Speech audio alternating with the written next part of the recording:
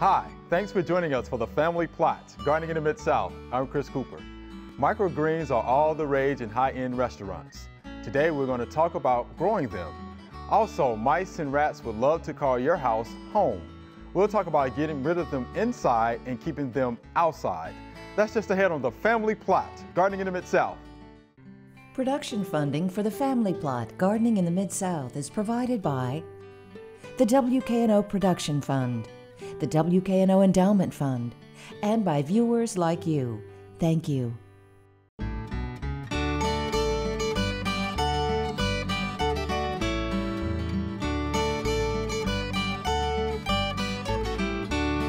Welcome to the Family Plot. I'm Chris Cooper. Joining me today is Dr. Natalie Bumgarner. Natalie is the Residential and Consumer Horticulture Specialist for UT Extension, and Mr. D is here today. Glad to be here. Thanks for joining us. All right, Natalie, microgreens. Okay, they're all the rage now. So what are they? Yeah, so what's the deal, right? Yeah, Well, what's the deal? They are a great way to add both color and flavor and a little bit of novelty to all sorts of dishes. They can be used as a garnish on top of soups and salads, or they can be used as an entire salad all to themselves. Okay. Yeah, I see a couple of folks on the set, watching that pretty closely there. So they are a little bit tasty. dangerous to transport around the state. It's hard to keep them intact. Okay. Now, what crops can be grown as microgreens? Pretty much anything that has an edible leaf and stem. Okay. So some of the most common are cool season crops in the cabbage and broccoli family, so brassicas. I have cabbage, I have broccoli in here. There are a lot of herbs that are also commonly grown. Some of the highest value microgreens, the commercial growers grow basil, so that's one of the most common. Cilantro, some of the other herbs, and a lot of leafy crops like lettuce. I have amaranth here, so really a range. Even root crops. Yeah, I knew you were going to say pigweed when you said amaranth. We eat it early though before we spread any seeds or anything. Cousin of red root pigweed, right there. That's right. So what media are you growing them in? I think the simplest way for beginners to grow is to use a soilless germination mix. So one of the great things about it is, of course, it's sterile. So it's very fine, and it holds moisture, it drains well, and one of the best things about it is a lot of time if you buy it, it'll have a slight fertilizer charge in it. And for a 1 to 2 week crop, like we can grow microgreens in such a short period of time, that may be all the fertilizer that we need. 1 to 2 weeks. Yeah, these, get those pretty quick. Everything here is 1 week old. These were seeded a week ago today. And that's pretty good. Yeah, so they grow pretty quickly. It makes a pretty good stand too. Yeah. Now, where can we grow these? I mean, can you grow them in your house, outside, or what do you think? So they are, of course, they are vegetable crops, so they do need a pretty good level of light, but not as high a light levels as a mature crop would, or a fruiting crop. So we can grow these in sheltered porches. We don't want bright outdoor sun because they dry out so quickly and they can desiccate, but bright indoor spaces, I've grown them in the summertime, in my living room that gets good light from the patio door, home greenhouses. So once we get into winter and the natural light levels are lower, we might need a little bit of extra light. But even a small fluorescent light over these guys in your house can grow them pretty well in the fall to wintertime. Okay, so let's talk about basic care. Yeah, so basic care, we'll direct seed these, and a lot of the small seeded crops like turnip, mustard, cabbage, and kale, we don't even need to cover. We'll just sprinkle along the top of the media and moisten very well, and they'll be up in just 1 to 3 days, most of those quick germinating crops. And indoor or regular house temperatures, in that 60 to 75 degree range will help most of those, and those are cool season crops, right? So they germinate relatively rapidly, and then once we get them germinated, we'll generally water them from the bottom. Okay, yeah. So that helps us lower the risk of plant disease. These are seeded pretty closely. Right. So the drier we can keep the stems, the healthier we can keep the plants. And if we have a fertilizer charge in our media, once daily, once every couple of days, watering from the bottom is our, our main care. We need good air movement, so that we can keep them healthy and growing well and good light. But generally 10 days to 2 weeks, we're to a harvestable stage for a lot of these crops. Wow, I think Mr. D can handle that, huh? A week to 10 days? Pretty good. And Natalie, can you tell us, I mean, what you have here, the specific, plants here? Yes, yes. So a lot of these are in the brassica family. Over here we have turnips, which are milder, oftentimes eaten as a microgreen than Do we need to turn it? that we sometimes have in a root crop. We have mustard, lettuce, which can provide a good range of color. Okay. Not one of your strongest flavored crops. Kale, red cabbage, which is of course beautiful for its color. Some of the kind of sharper flavors, a little bit more zest might be arugula that we have right here. Cress is also one that we'll use in just small quantities. Basil. You can see the basil is one of our slowest growing crops, which I mentioned it was a higher value, so that's kind of why basil is expensive. It's one of the slowest growing crops, and then this is amaranth, which is actually a warm season crop. Many of these are cool season crops, basil being a warm season crop, and amaranth. This is cilantro, one of my favorite ones Yeah, I was going to ask you, which one did you like? Yeah, as a microgreen. It is a little bit slower germinating. Some that I don't have that are really common are some of the larger seeded crops, like peas. Pea tendrils are excellent. Okay. But, we'll need to grow them in a little bit larger space, a little bit more media than we have here. Beets and chard can be great. They provide beautiful color. Yeah. Rainbow Swiss chard can really be a beautiful microgreen. Yeah, I like the color of the chard. Yeah. How about that? So tell me, how do you know when they're ready, though? Well, we can really eat them whenever we ourselves are ready. All right, we're ready. So it's like really a lot about how large we want the plant to be, right? If you're growing them to sell, you want to get them a little bit bigger than this. These are what we call cotyledons. Right. So these are the seed leaves. Yeah.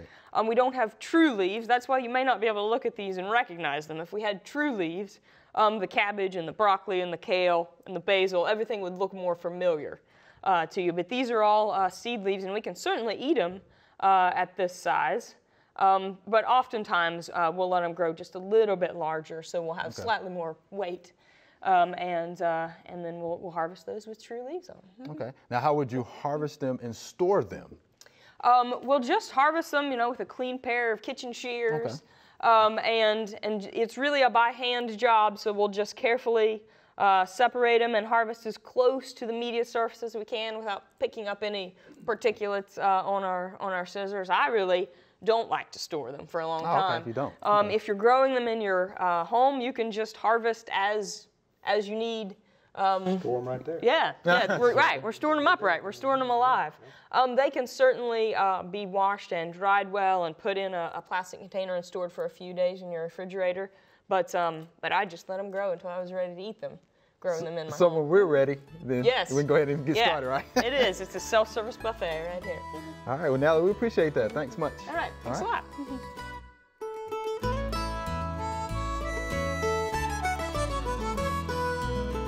Rhizome.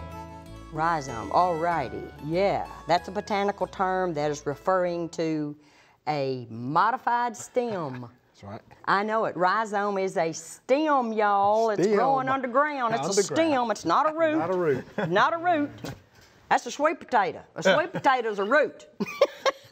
But a rhizome is a modified stem that grows underground from which, roots arise, or nodes, and then, an iris has a rhizome. A lot of our plants have, Johnson grass has a rhizome. Yeah, all have rhizomes. So it's kind of interesting that people think it's a root, but it's really not. Botanically correct, it is a underground stem. All right, Mr. D, let's get rid of those rodents. I see we have a table full of traps here. We have an assortment. It's almost mind-boggling, the options that you have where mice are concerned. Oh, man. What I would prefer happen is that they not come in, right, where you don't have to use any of these, and you can use hardware cloth to prevent that from happening. But mice, it's hard to believe, but mice, the bones in a mouse's skull are movable. Oh, man. And they have the ability to get through any hole that's larger than a 1/4 of an inch. Oh, boy. And this is a 1/4 inch hardware cloth. So if you have a 1/4 inch hardware cloth, that will prevent a mouse from getting in there. I've got an example. Oh, boy. of a 1/4-inch hole. So now they can't get through that 1/4-inch hole, but if it's any larger than the 1/4-inch hole that we have over here, then they can get through that. Rats, you know, even a big old rat, they also, you know, they're a rodent, and their skull bones are movable, and they can get through a hole that's larger than 1/2 inch. So, you know, you need to use solid aluminum or solid steel, or something that is a 1/4 inch or smaller, where hardware cloth is concerned, if you're going to try to use the exclusion method. Okay. Now, sometimes if you're using the exclusion method, you may be trapping them inside your house. So if that's the case, then you still got to go with these other options that we have here. There are several, we'll talk about traps first. There are several traps around. Somebody once said that if you build a better mouse trap, the world will be the path to your door. I don't know whether that happened to Mr. Victor, but this is a Victor mouse trap, and it's been around for 100 years, I understand. And I don't know, how many did you say had been sold? 1 billion. 1 billion of 1 these have been billion. sold. And I'm going to try to set one here without mashing my fingers, but I am going to put my glasses on. Oh yeah, do that. I may get, will you hold this for me? Yeah. Jump right in there and help you out. Yeah. So I'm probably going to okay. And the way this trap works, you apply bait, and you know, my whole life we only had one kind of bait that we used, cheese. I'm not sure mice like cheese, but put a little piece, just a little bitty piece of cheese or a little bitty piece of peanut butter or something like that right there. And when Mr. Mouse comes along and touches it, Gotcha. so long, Mr. Mouse. All right. There are improved varieties. I hesitate to say improved. Maybe they're not improved. I don't know. I mean, that does the trick, I'm pretty sure. But there are other mouse traps out there. These are plastic. This one, I guess they get in there, they go around a bunch of corners, and you can actually see them in there because, you know, and they're looking out, trying to get out. So I guess that's actually this is a bait station. You put bait in here. Right. The mice go in there and eat, and so they can leave. They can leave. I guess they can see the bait, and so that will make them want to get in there, and they can leave. They'll eat and leave. I like using bait stations. This is a larger bait station right here. This is really, well, is large enough. You can see it's plenty large that they even rats could get in there without any problem. That's probably at least a 2-inch hole, and it's got, you know, basically they can run all the way through there. Off to the side, I've got bait right here. They'll go in here, they'll eat the bait, and then they can leave. And the reason I like the bait stations is because some of these poisons are anticoagulants or that will make the rodents thirsty, and they're nice enough to eat your poison, and then they leave and go get a drink of water and die away from you. With this critter, you're going to have to deal with him. And if you use a trap that actually catches them, I encourage you to check your traps once a day at least, because you don't want to leave them in there. You don't want to do the once a week thing, because you'll know. I mean, the good thing is you'll know that you've caught something because you can smell them. You can smell them when you get there. That's right. This is another example of one. This is a single-use trap. I'm not really sure how it works. Let me see if I can. I don't know how to trigger it. There you go. But apparently when you catch one, you just dispose of that. Right. I don't think there's any way to get the mouse out of there. No, it doesn't look like it. Yeah. So that's another type. This one I understand is a humane type mouse trap. Let me get it open here. Probably better put my glasses back on so I can get it put back together. You can see it's got a ramp, a little ramp that the little mice come and they'll walk up this ramp, and then apparently it will go back up, and it'll hold like a whole family of mice. You can put 3 or 4 mice in there, and the directions say take the mice at least 2 miles away and then release them. You know, I've got a couple other ideas about that. If you have anybody that has a cat, you know, or a pet snake, Right, or something like that, that will pretty well guarantee that they won't march 2 miles back to your house and be back to your house before you get there. You know, but I mean, all kinds of traps here. This is a type of poison or toxicant. Rodenticide, I think is the proper term to use. It's kind of a little cake. I like the stations, the bait stations, because, I mean, to get into this bait station right here, I've got a key. You have to have a key to get in there, so you don't have to worry about kids or your pets getting into it. I like the bait stations because they're a little bit more secure. You know, I don't think a child would pick this up and eat it, but I caught my daughter eating dog food one time. Yeah. You know, and so, you know, you never know. Yeah, the color makes it attractive for, you know, for kids. And this right here, this is what the havoc is what I have inside this bait station.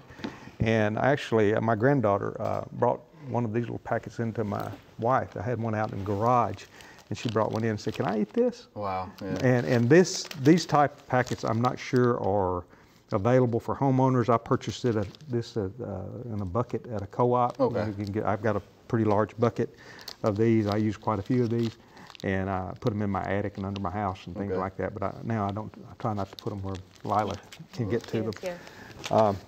Mr. D, is there going to be a danger to other animals, you know, with these poisons around? I don't think so. I think the lethal dose that kills a rat or a mice is probably too small to kill pets. I wouldn't, if you have pets, and if these critters go out and die out in the yard, I wouldn't let your pets eat them. Right. You know, if your pets eat squirrels and rabbits and things like that, I'm not sure that they would, but I do know these products are toxic to dogs and cats. Sure. I don't think they will eat the bait, but they may chew on a critter that's dying, you know, in the process, but I don't think there's enough of a dose to be a problem. And I say that because as stringent and strong as EPA is, I don't think they would allow us to have them on the market if that was a danger. Okay. Mr. D, we definitely appreciate that. And looking at that snap trap, voles. You get some voles with that too. Right. You're right. That's right. This works for voles. Yeah, all it works of this works for voles. How about that? Right. So there you have it. Thank you, Mr. D. Appreciate that.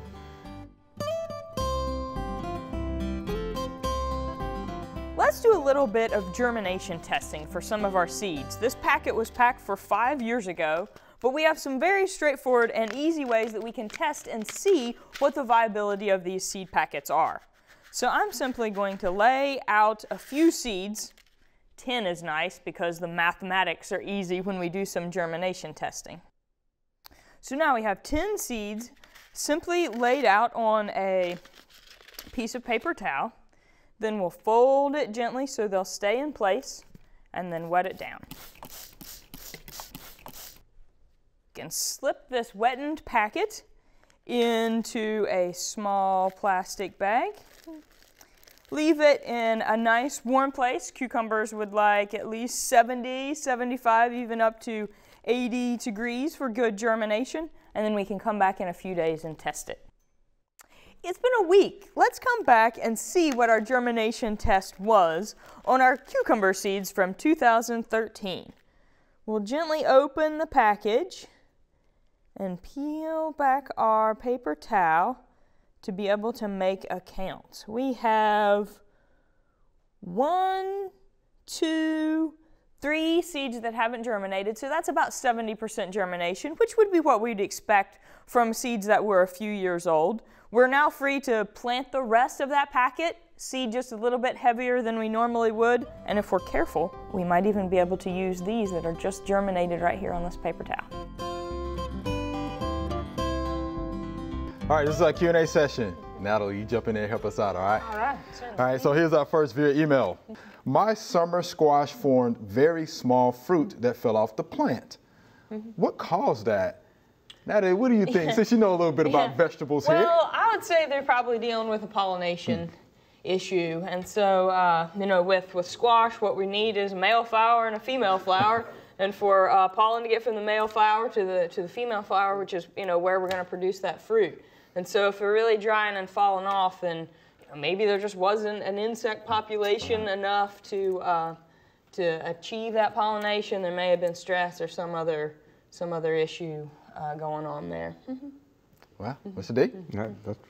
Yeah, I think that pretty much. Sometimes do they put the female flowers on before the male flowers come on, so you lose some of those? Well, or is that... I mean, I guess it would be possible. Lots of times what we'll see is plants will produce male flowers before we see female flowers. And a lot of times the questions that you'd get would be, I have flowers, but I don't have any fruit. Fruit, yeah. It's typical. Yeah, but if they're seeing the fruit, partially form and then dropping.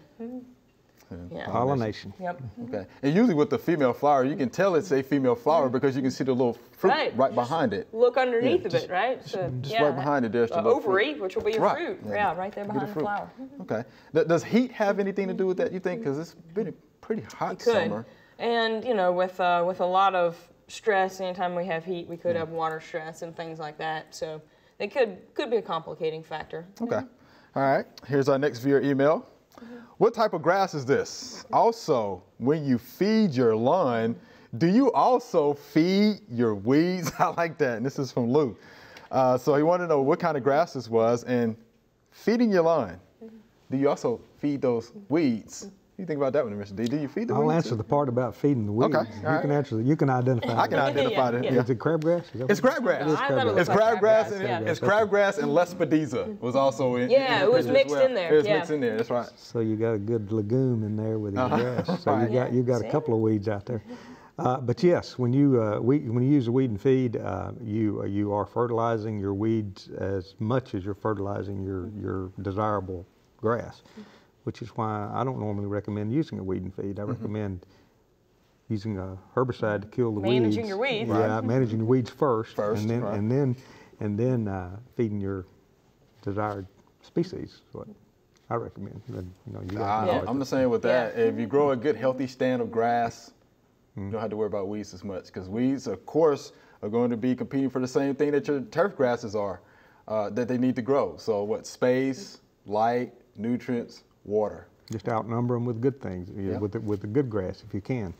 All right, Mr. Lou, but yeah, that was crabgrass and lespedeza. So yeah, there you have it. You're right. So you need to get the crabgrass under control for sure. Right. And there's some products out there that you can use to do that. You can get the big box stores, and that should do it.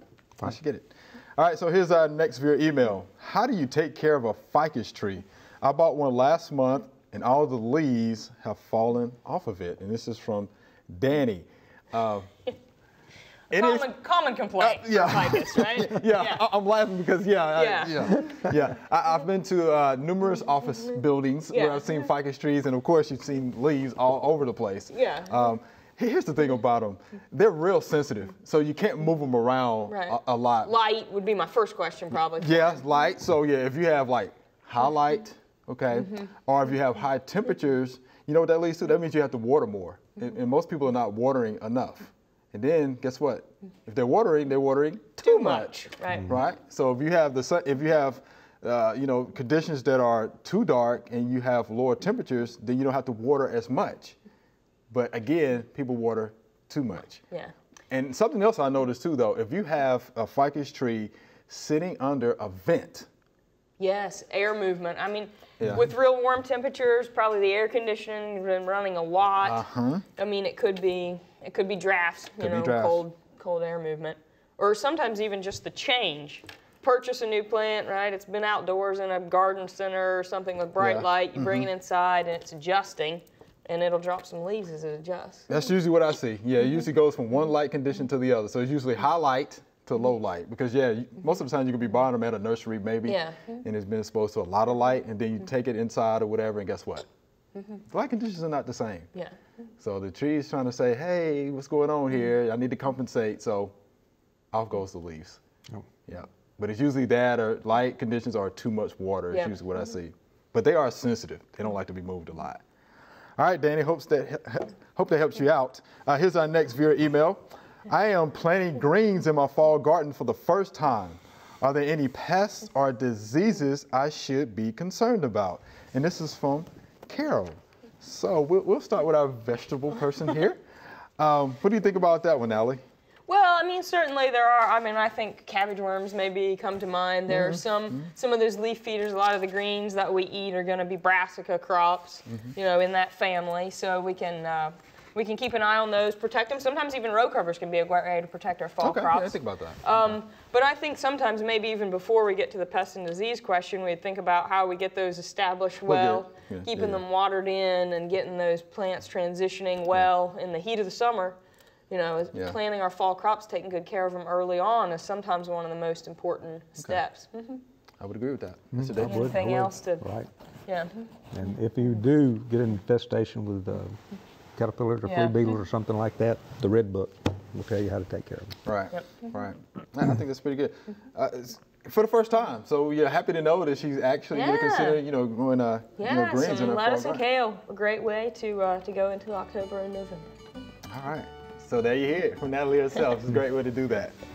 All right. So Natalie, Mr. D, we're out of time. Thanks for doing it. All right. Hey, thanks for having us. Remember, we love to hear from you. Send us an email or letter. The email address is familyplot@wkno.org, and the mailing address is Family Plot, 7151 Cherry Farms Road, Cordova, Tennessee 38016. Or you can go online to familyplotgarden.com. That's all we have time for today. You can find extension publications about the things we talked about on familyplotgarden.com. While you're there, take a look at the gardening calendar or ask us your gardening question. Thanks for watching. I'm Chris Cooper. Be sure to join us next week for the Family Plot, Gardening in the Mid-South. Be safe.